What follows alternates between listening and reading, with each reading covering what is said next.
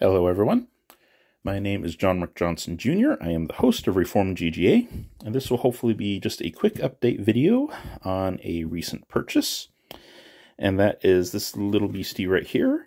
This is a Sig Sauer P365XL, and you guys who follow the channel, who have followed the channel for a while, know that handguns don't really excite me. They're not what I go to for fun and enjoyment. They're not my recreational guns. It's usually rifles and those kinds of things, large format pistols that are usually my recreational guns, but conventional handguns, not something that I consider to be recreational. For me, they're very practical. And the reason why I got this is that I'm hoping it's going to be a practical replacement for two other handguns that I've been using for a while now. And that would be my P-10C right here. I've had that for a very long time, and it's been incredibly reliable. However, it is a little bit large. And then purchased more recently, but still used quite a bit. This is my Hellcat OSP, and the optic that is on the SIG actually used to be on the Hellcat.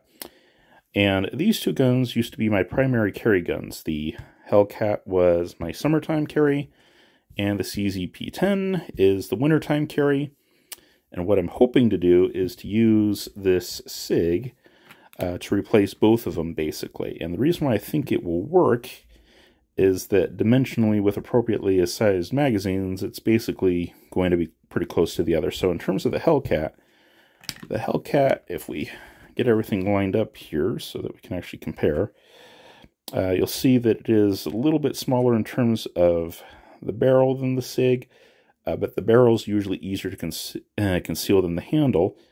Now, the handle is definitely shorter on the Hellcat, but when I carry it, I usually carry a 13-round magazine in it, or the original 11-round magazine, but I use the pinky extension because otherwise it's not very comfortable to fire. So when I normally carry it, it's usually with something of this length in it. And with that, you can see that the grips are virtually the same size. It's just that the barrel on the SIG is just a little bit longer. But in terms of handle length, it's exactly the same. So in terms of being able to replace the Hellcat, that shouldn't be a problem because, like I said, the barrel dimension's usually pretty easy to conceal, and the handles with the appropriate size magazines in each one virtually the same. This is a 12-rounder going into the SIG. I already put the 13-rounder into the Hellcat, and as you can see, they are virtually identical. So yeah, should be able to replace the Hellcat relatively easily, and also in terms of ergonomics, I actually like the feel of the Hellcat in the hand a little bit better, but the trigger pull on the Hellcat is atrocious. This one has worn down a little bit since I first got it. It's now 5 3/4 pounds. But it has this weird thing with it as you go through the pull. It actually stacks quite a bit at first, and then the stacking subsides, and then after the stacking subsides, then you get the break. So what usually happens with this gun, especially with people that are new to it, is they usually wind up jerking the trigger on it, just because the break point and the highest stack points are at two different positions, and there's not really a whole lot of difference between them in terms of position, but enough to still make you jerk the gun. So it's actually relatively difficult to be overly accurate with the Hellcat, just because of how the trigger is. Like I said, it's got kind of a reverse stack situation. It stacks heavy at the beginning, and then it lightens up actually really quick, and then it breaks after it lightens, and that just results in a very jerky trigger. The P-10C, on the other hand, has a much better trigger. It is 4 3/4 pounds right now, and the way that it works is that the point of highest stacking and the point at which it breaks is basically the same, and the reset on it is absolutely wonderful. Yeah, there's the reset. You're still all the way back there in the reset, and then it breaks very cleanly. So the P10 is much easier to handle. It's still a very crisp brake, which for me makes me just a little jumpy, and so I still get just a little bit of jerkiness from it, but it is much better trigger than the Hellcat is. Like I said, the Hellcat is going to be pretty easy to replace.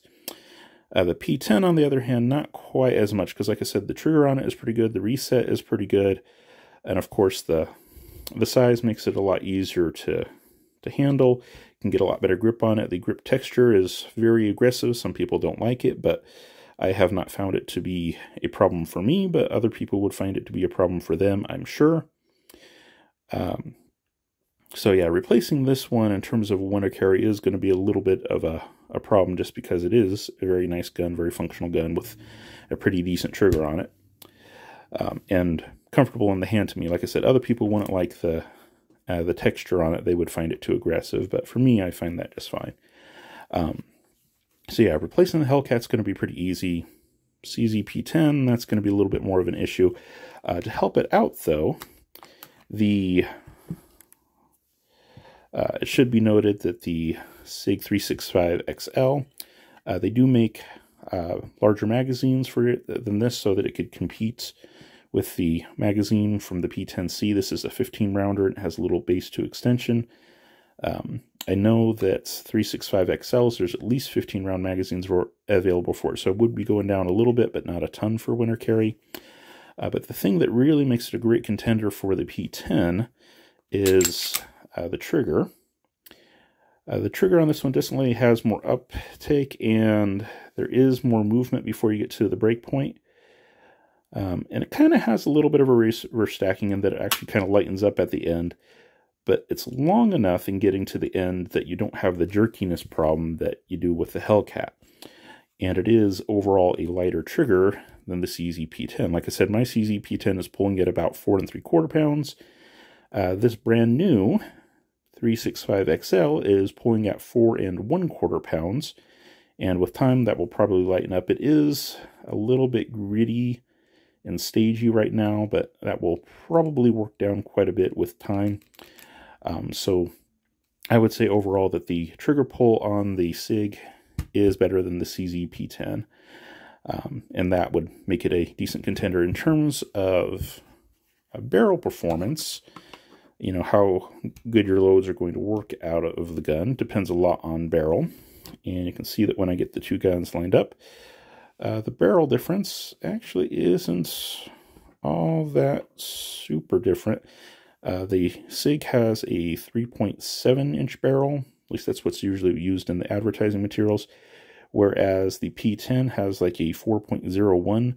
So theoretically, talking about, you know, about a third of an inch difference, not really going to be a huge difference in performance. Now, of course, the P10 is going to have a larger handle, and you would expect that with full-size guns, and it's definitely a more hand-filling type of handle. The SIG is a very thin handle. You could get an expanded grip on there if you wanted to, but for concealed purpose carries, I would leave it as thin as possible to make it that much more concealable, less likely to print. But yeah, in theory, it should be able to replace both of these, which will probably mean I'll wind up selling the Hellcat. There's a shop in town that usually does a pretty good job with that. So yeah, the Hellcat will probably be sold. I'm not sure about the P10, just because I've had it for so long and it kind of has some nostalgia for it. And like I said, it's been very reliable and it does have a good trigger. It's just, you know, obviously not going to be a good summertime carry. And if I could replace two guns with one, well, why not? And especially if I can get the cost back from the two to make up for the cost of the one, then, you know, that kind of makes some decent sense. So anyways, that's where I am with that. I might do another video on this in the future after I have shot it. But right now, just telling you about the replacement and what it is replacing. Thank you all very much for your time and attention. For those of you who are in Christ, go with God and be blessed. For those of you who are not, I pray that you would come to know him, the only true Christ of history, the only genuine Savior and Lord. Amen.